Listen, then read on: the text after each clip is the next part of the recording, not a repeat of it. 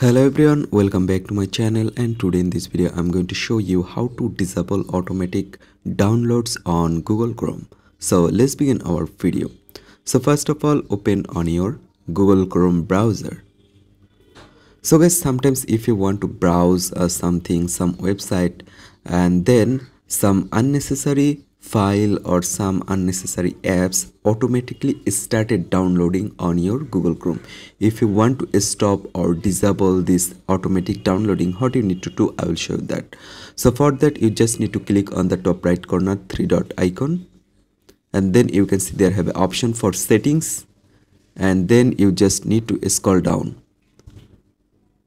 And after scroll down, you can see there have an option downloads. Click on this downloads option, and now at the last option you can see ask where save file. You just need to enable this option, and then automatic downloads or automatic start saving on your Google Chrome. This already stop.